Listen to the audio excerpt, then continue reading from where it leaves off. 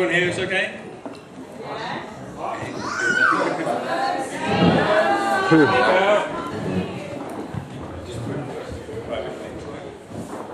Okay, so ladies and gentlemen, Mr. and Mrs. Chan.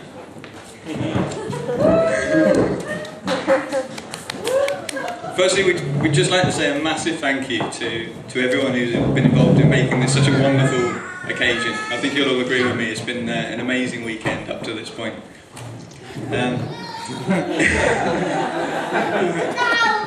In case any of you are wondering why there are three of us stood up here, well, it seems none of Johnny's friends were up to the level of best man, so in the end he had to settle for three slightly good ones. Actually, I'm pretty happy about there being three of us. As a slightly good man, one of your duties is to reveal embarrassing subjects and secrets about the groom's past.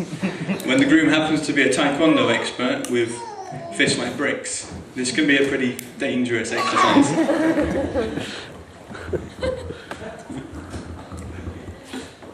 It's 10 years since I first met Johnny. Our paths crossed at one of the many student nights in Huddersfield, when we should have been hard at work studying. We seemed to have similar interests: drum and bass, machines, and we were both southerners learning how to cope with the grim north. We seemed to spend most of the year travelling around in Johnny's green Montego, which should hold the record for being the fastest, most broken vehicle ever. He seemed to get a lot of enjoyment from slipping it into the smallest gap he could find. He once had to climb out of the boot, as he was too close to the cars either side of him. But many nights were spent drinking at the student union, thinking about what coursework we should be doing, but somehow we both passed our first year.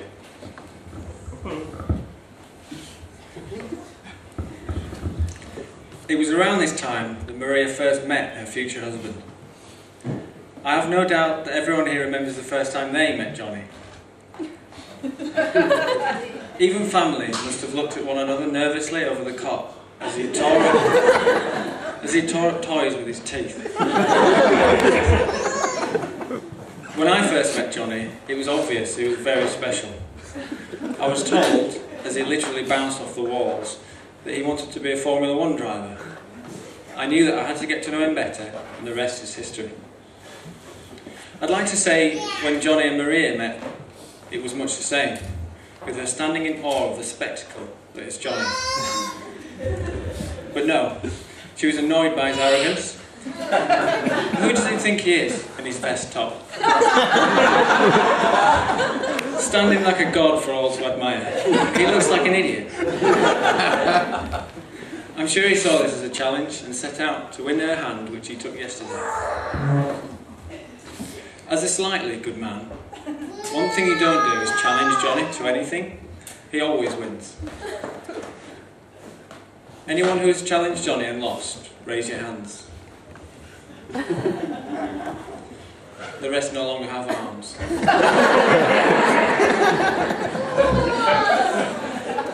I can only hope that he was a little kinder to Maria as he picked her up and ran to his lair. Now that they're married, I'm sure he will protect her forever, being the big strong god of a man that he is.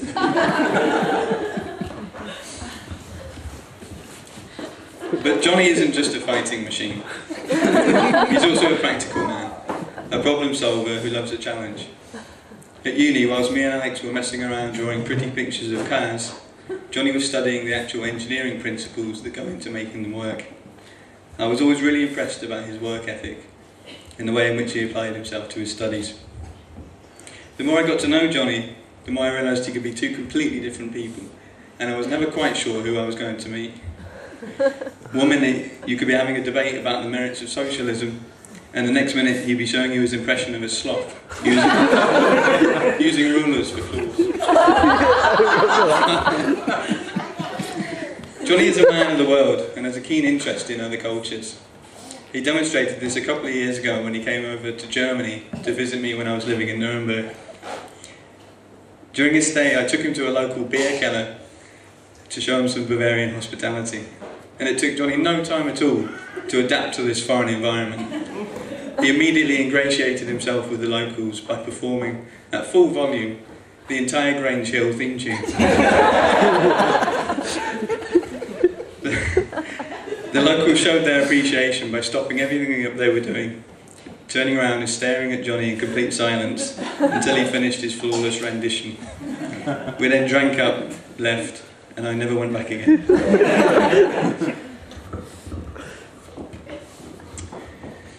Taekwondo is a huge part of Johnny's life and has been for at least the last 15 years.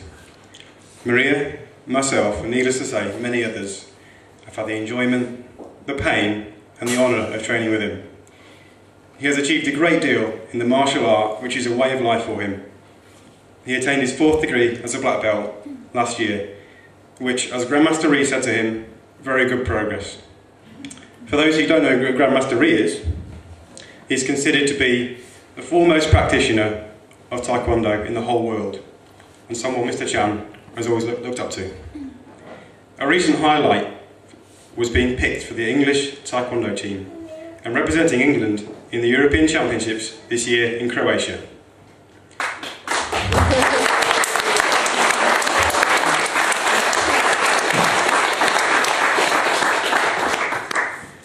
He also had the opportunity to train in Korea, which is the birthplace of Taekwondo.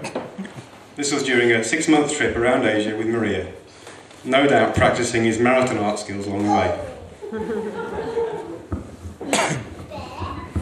So, after representing his country in international Taekwondo competitions and marrying this beautiful woman, I have the great honour of announcing, after making room in their home on the horizon, are twin turbos of a Nissan Scanline. I have no doubt they will realise all their life goals, cars, careers and more. Through the union of marriage, their single-minded abilities to achieve anything is now joined. Johnnie once said to me, "If one man can walk on the moon, then why can't you? They're just flesh and bone the same." I honestly think of this regularly. The Chans, armed with this positive attitude, will certainly reach the moon and the stars beyond.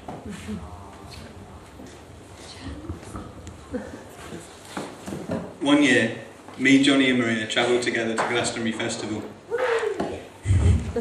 We spent a very tiring evening walking around nearly all 5 miles of the perimeter fence looking for somewhere to break in.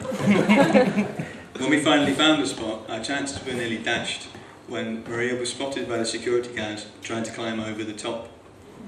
But rather than just giving up and going home, Maria stayed sitting on top of that fence with her back to the security guards and literally ignored them into submission. The next day, me and Johnny spent ages collecting twigs and branches from the hedgerows to build a fire. But because I left them at the role of the alpha male to Johnny, we then spent the next couple of hours waiting for him to get it lit. Johnny's fire lighting deficiency is something he still struggles with till this day. Although his friends are too scared to talk to him about it. So a while later, and in the middle of a field, in the middle of Somerset, surrounded by hundreds of thousands of unwashed people, I ate my first ever Chinese steamed pork bun. This was a really special moment for me, not just because the bun tasted so good, but because of the company. Glastonbury is only as good as the people that you go there with. I went there with Johnny and Maria, and I have really fond memories of that weekend, because they're such a special couple.